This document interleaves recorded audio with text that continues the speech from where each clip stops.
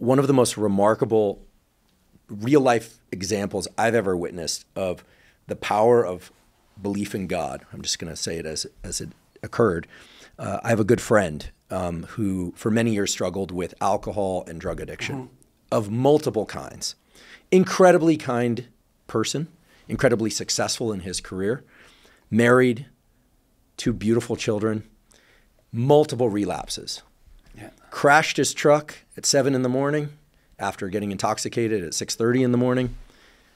Got out of that one, happened again and again, multiple rehab centers of the sort of standard treatment, et cetera. And then ultimately enough happened within that whole set of circumstances that his wife said, you know, this is it. You've got to solve this or we just can't be with you. A very scary situation for everybody involved, including him, who absolutely adored his family.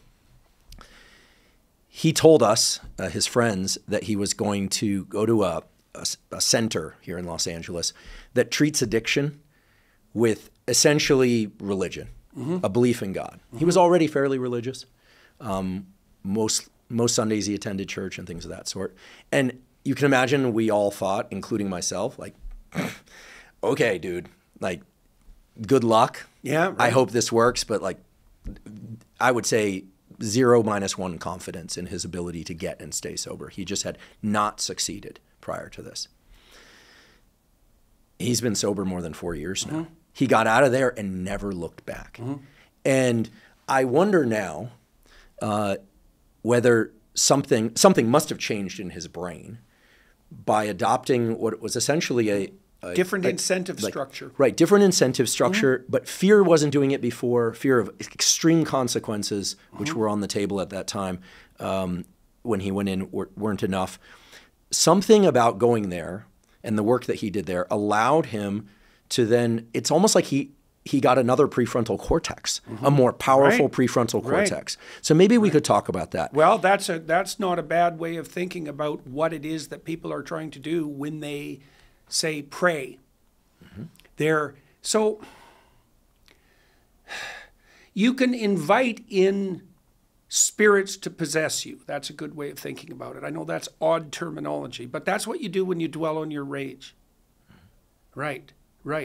Now imagine that you're doing that in the most positive possible direction. So what you're doing is you're generating a hypothesis about the mode of conduct and perception that would best typify you if you were ideal, and then establishing a relationship with that and inviting it in. That's what the evangelical Protestants are doing when they formulate a personal relationship with Jesus Christ. That's exactly what they're doing. Now, on the addiction side, so I studied alcoholism for years. That was the target of my dissertation in the first 20 papers that I published. I knew the alcoholism literature very well, and the neurological end of it as well. And it was known among alcohol researchers, it's been known for 60 years, more even, that the most reliable treatment for alcoholism was religious transformation. And this is well accepted among researchers in the field who have no religious affiliation whatsoever. And I do believe that a huge part of that is a consequence of incentive restructuring. So you said, for example, with your friend that fear wouldn't work. Well, alcohol is a pretty good anxiolytic drug, but it's also, for people who are prone to alcoholism, it's a good incentive reward source, like cocaine. If you're going to, you can't get rats addicted to cocaine if they live in a natural environment. They have to be isolated in a cage before they'll bar press to their own death for cocaine. So one of the things you want to do when you treat addiction is you want to substitute a new incentive structure, right? Because the part of the addictive process is you fall into a false incentive pattern, right? Because cocaine makes you feel like you're doing something useful in respect to an important goal, even though you're not. It mimics that. Even if you know you're not. Even if you know it's irrelevant. I'll just say, I've never done cocaine. I would be open about it if I had. I think I like dopaminergic states enough that I've been very scared of doing it, frankly. Also, it wasn't around much just because of when I went to college. It just wasn't a drug that was around much. But it's a remarkable drug in the sense that people who take cocaine seem to be excited about everything. They're in this high dopaminergic state.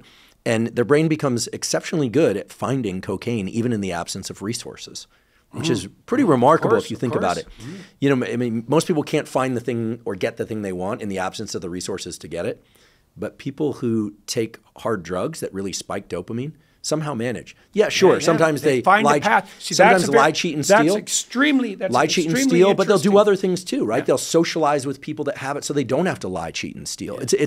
It's incredible to see that drug and things like methamphetamine take over people's minds. And now I'm thinking the pathway appears when the aim is firmly in mind. Right? See, this is another insistence that's derived from the religious literature.